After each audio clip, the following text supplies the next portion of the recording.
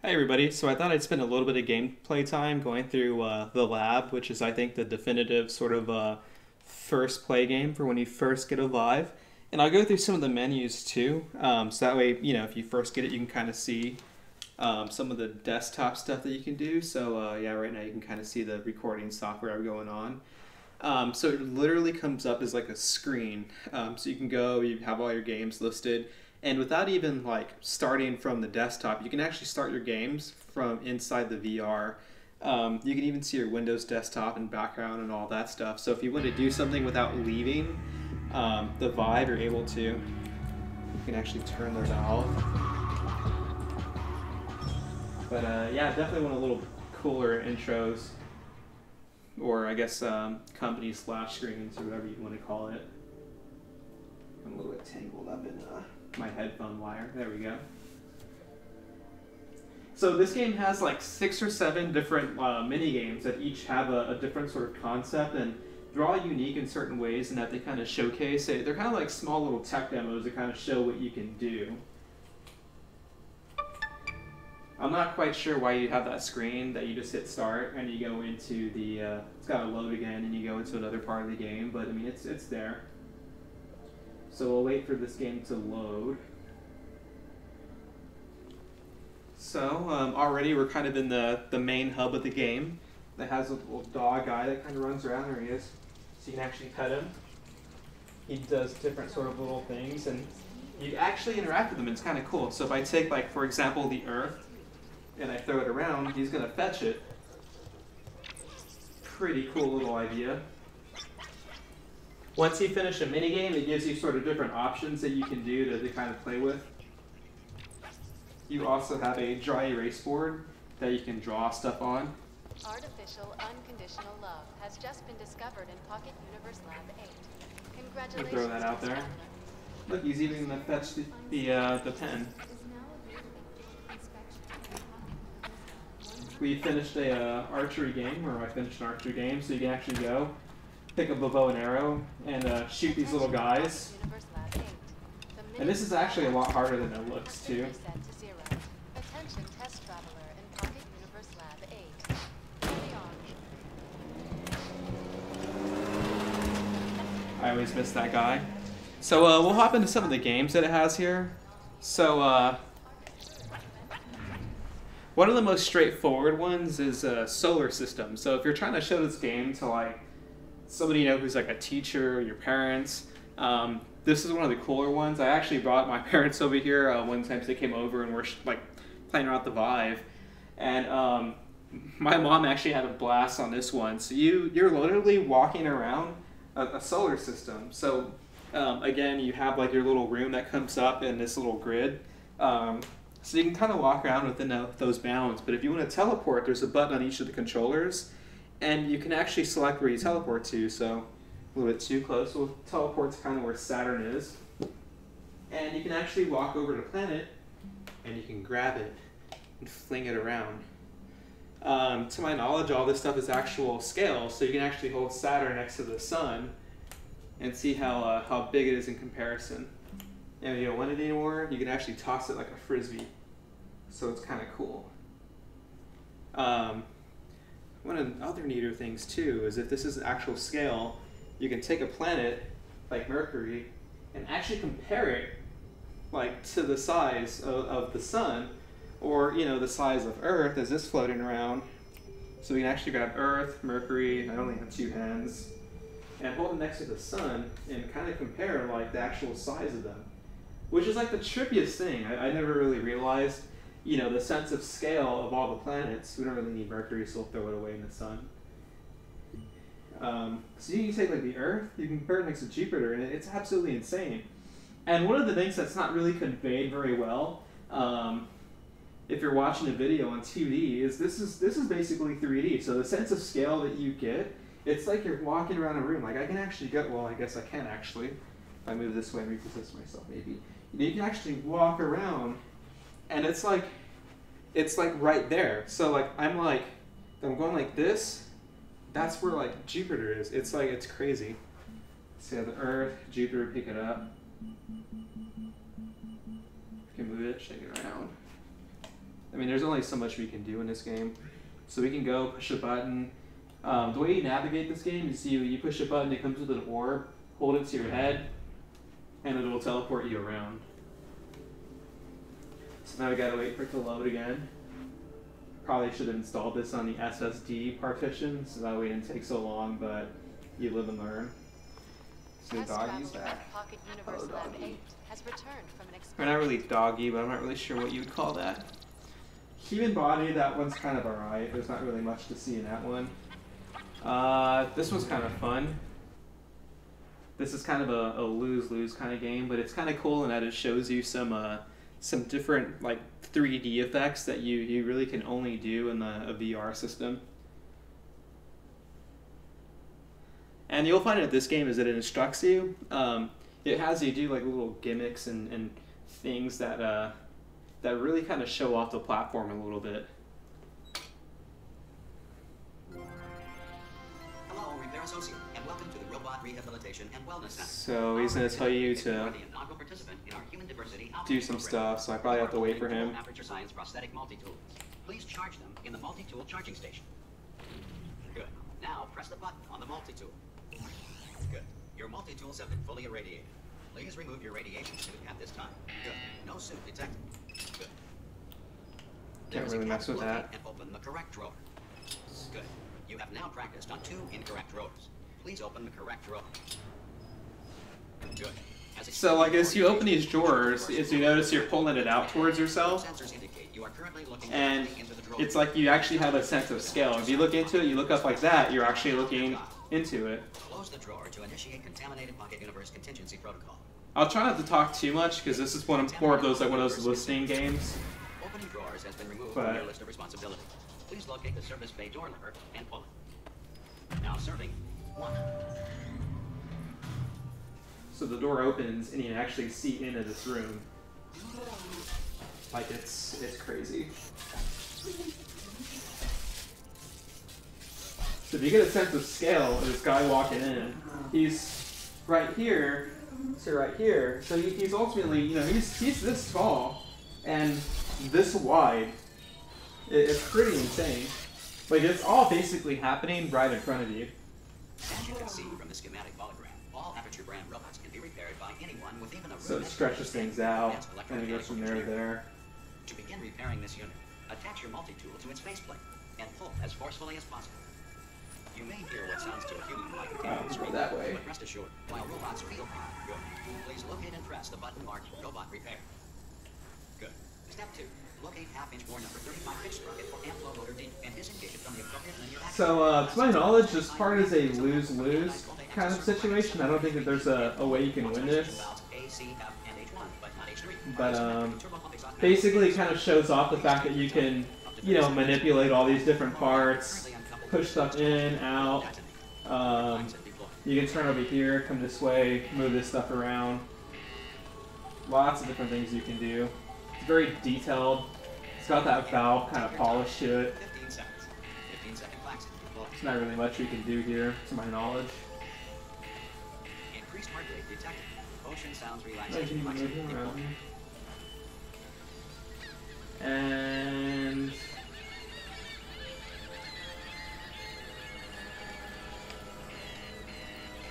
yeah, we can't move that around. Sorry. As it falls to the floor, you can actually get a sense of perspective as to how deep it is, and how infinitely far it goes.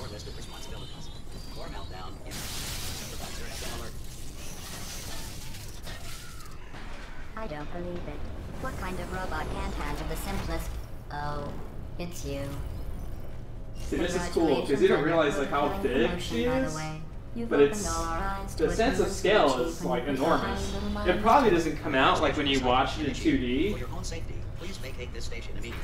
Don't listen to him, you'll be fine. Also, let's be honest. Your first day's been a bit of a disaster. Pretty It's cool. probably not the worst thing if you died. See, I really wish this was like a ride part where like it starts to move the thing and you're kind of like going around, but I'm waiting for somebody to come out with a VR kind of roller coaster game. I know that I saw one on Steam for like $30, but I'm not about to, drop 30 on a really simple game. Against this human diversity outreach program. Because I'm pretty sure it's not polished yet, but I'm sure somebody's gonna come out with one that's, one, not $30, and two, that's I think you're overqualified for robot repair. I've got a better assignment for you. Repair station reset. Let's finish that thought. One that's very, very polished. That's a recording. He has to say that. Goodbye.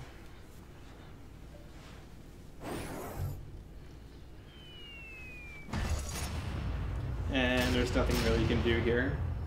And the game ends. So we'll go through probably one more.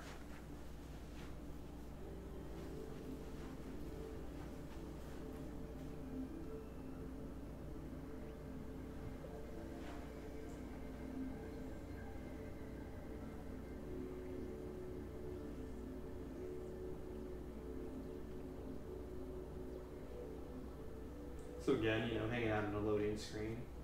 A lot of loading screens, but I mean that's kind of to be expected. So last one we can do. We'll do this one. So loading. This is kind of a cool one too.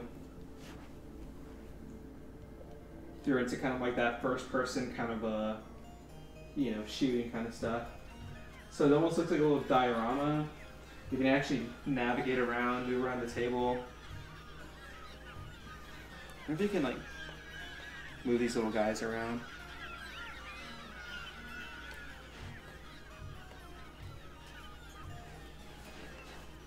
So let's go over here to this guy wearing the headset. And it puts us in the game. So let's pick this up. Get a little bit of a practice shot in there. Alright, I think we're ready.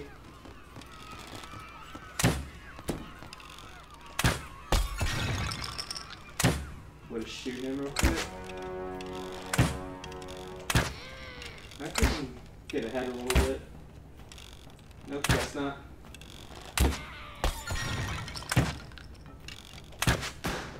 Get to feel like Katniss playing this game. There we go.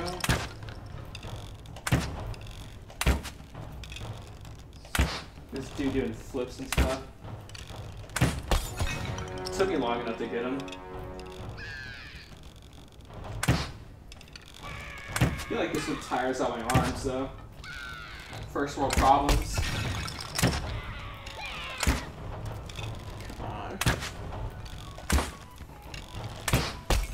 Gets easier the closer they get because you don't have to aim that far.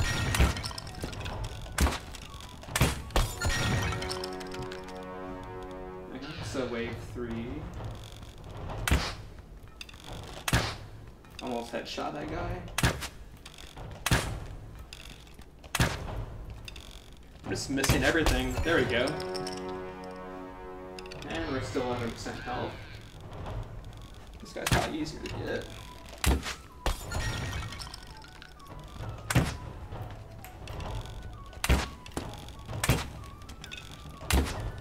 Wow. Trash. Got him from the back of the head.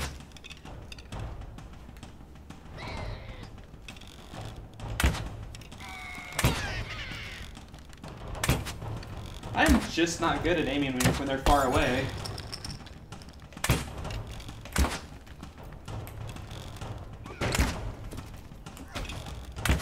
Oh, I hear somebody at the door.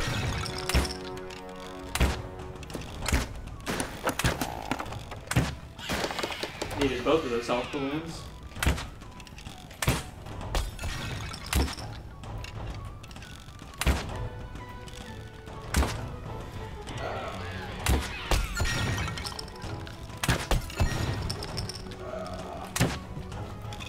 And you just flipped around my arrow. As you can tell, it's quite enamored in this. Or immersed, or whatever you want to call it. So wave 7. Give my arms a little bit of a chance to rest.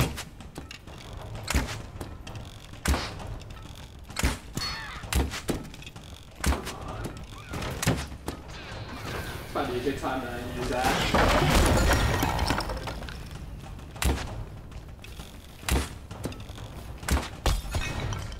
Both those guys have helmets, so that was probably the best time to use that. Come on. Okay, let's give up on those. Man, that was had a good little streak going there.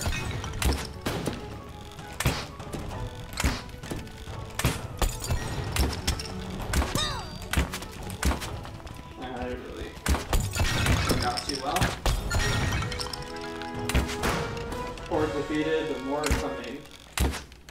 I guess we'll see how far I can get in this. Ah.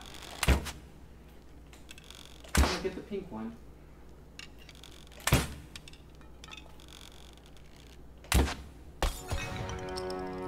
Oh, geez. 16?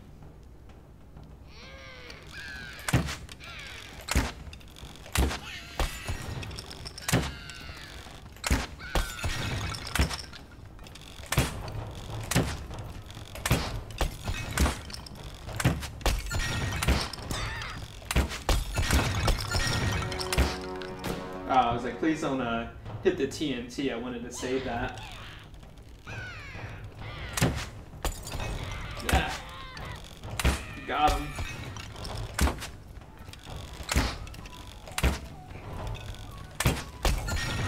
Headshot. Oh, I almost had a combo going there for a second. So... I'm just gonna stop aiming for the balloons.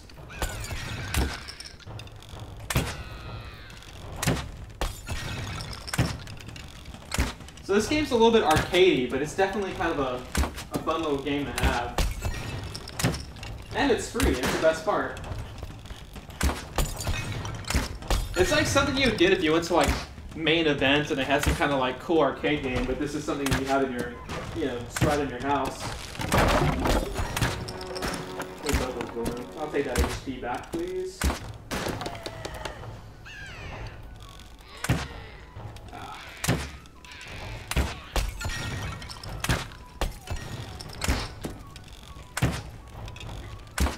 Come on. There we go. Headshot.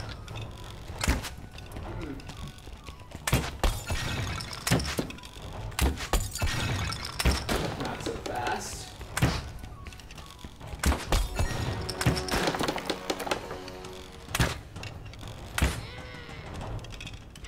I hear them, but I hope they're not by the door yet.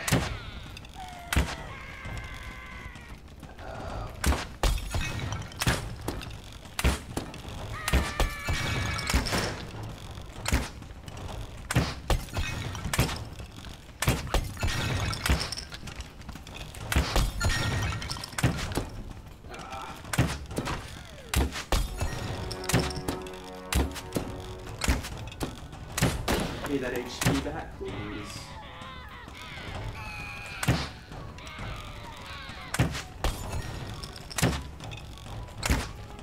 Almost got him.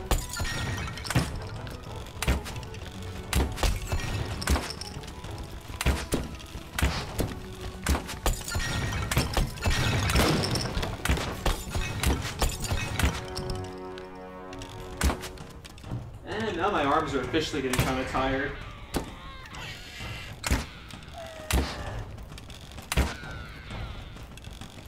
Well, I could switch arms mid-game. I'm sure there's a way to do it, but probably just don't know how.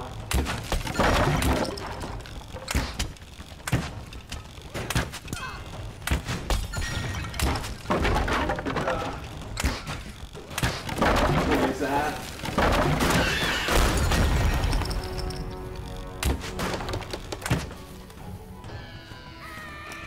Oh, there is a way to switch arms. Cool.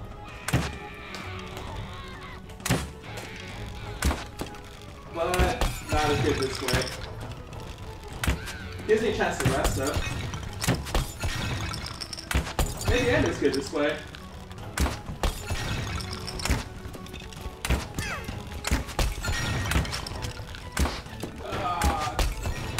might be it. We're going down fast. No. Man, got to wave 16. Play around to see where you rank. I didn't even notice that. Well, let's see where we rank.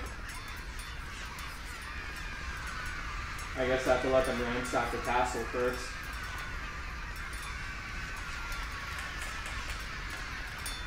Is that like... I want to see where I rank first. You just like...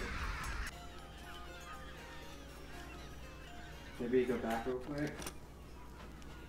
I wanted to see that update, but I guess not.